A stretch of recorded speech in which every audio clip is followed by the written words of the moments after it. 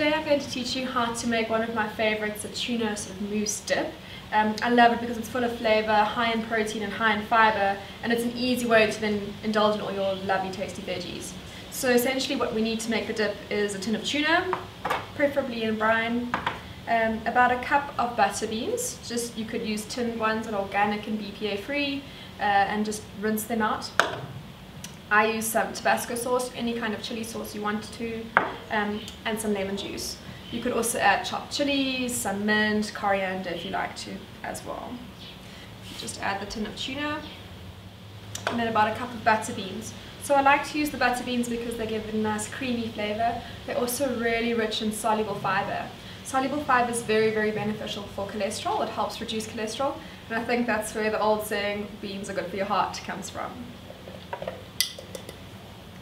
And then just a squeeze of lemon juice. And then this is quite a spicy sauce, so I only use a drop or two.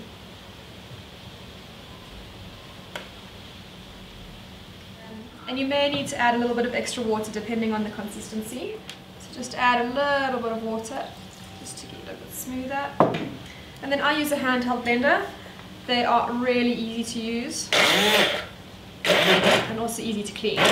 So once you've blended it to about a hummus type consistency, you're ready to go.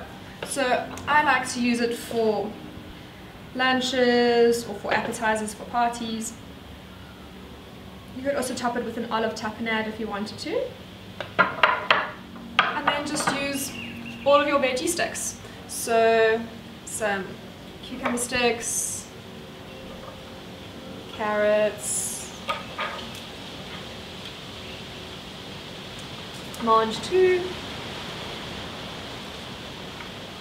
and just sort of lay them all out on a board.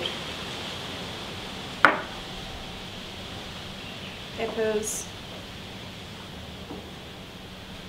and then some cherry tomatoes, and that just looks like a really delicious appetizer for a meal.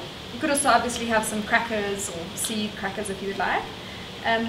Another alternative that I really like to use is for lunch meals. So using a jar, you can fill your jar with all these beautiful veggies, and they tend to keep really well in a jar. So it's an easy way to have veg for lunch without having to cut up the whole salad. And then use a smaller jar to fill with dip. I mean, you could of course use hummus here. You can fill it.